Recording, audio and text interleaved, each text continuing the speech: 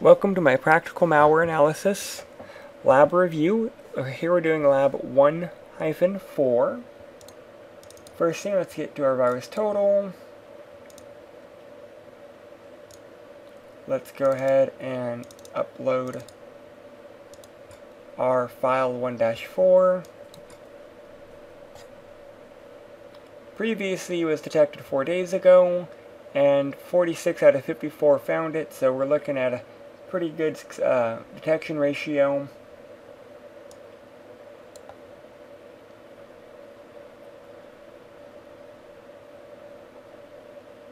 Might have been higher than the numbers I said. I kind of just glanced at them. 52 out of 64. So only 12 antiviruses did not find them. Let's look at file details. Packer is identified. So PID did find this guy as the packer. So was it packed? Yes.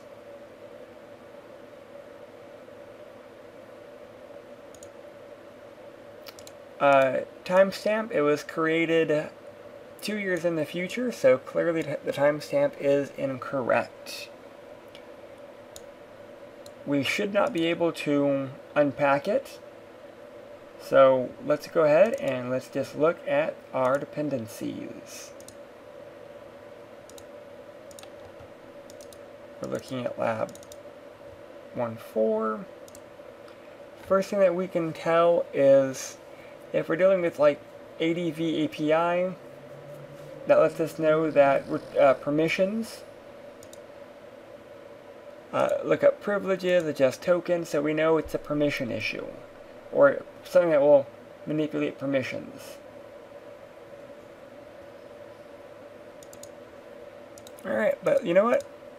Let's go ahead and try to unpack it, just in case.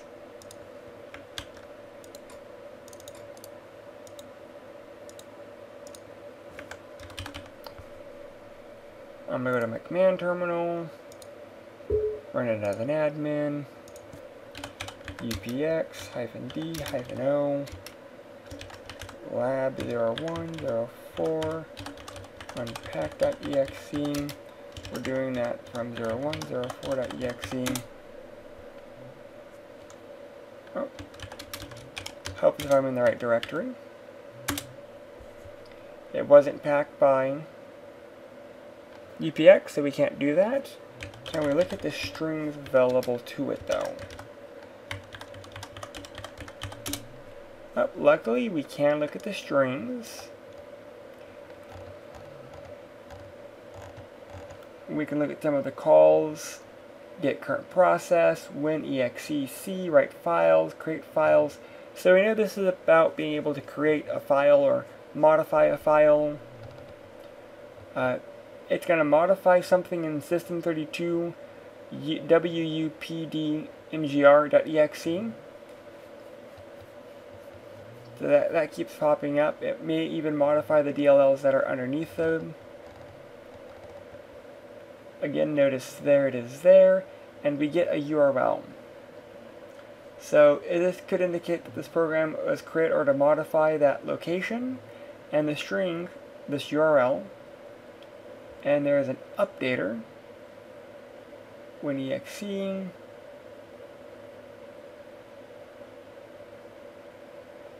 updater.exe there at the very end, could be used to actually download more malware. So one of the last things we want to do is let's go ahead, let's analyze this. Let's analyze the bin file.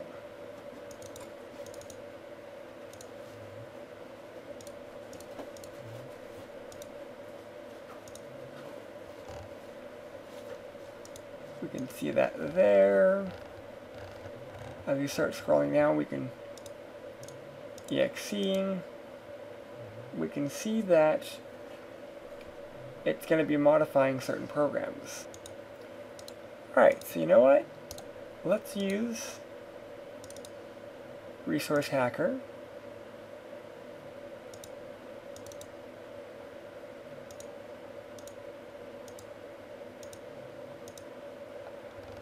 Let's see what we can do. Oh, you know what we can do is we can actually save it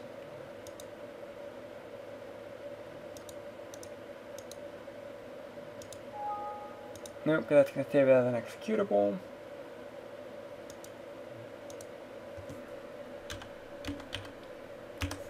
It wants us to save it so that we can analyze it.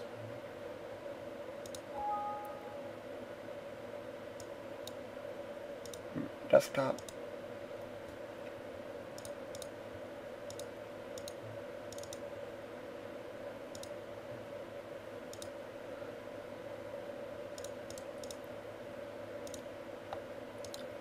And same thing.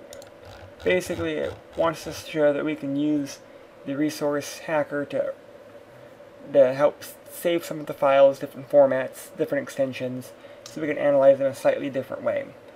Big part of this lab was to let you know that you can see that it'll access that URL to try to download an update.exe to try to probably install additional malware. If you have any questions about this lab, please let me know. If you have any comments, again, leave them in the comment sections below.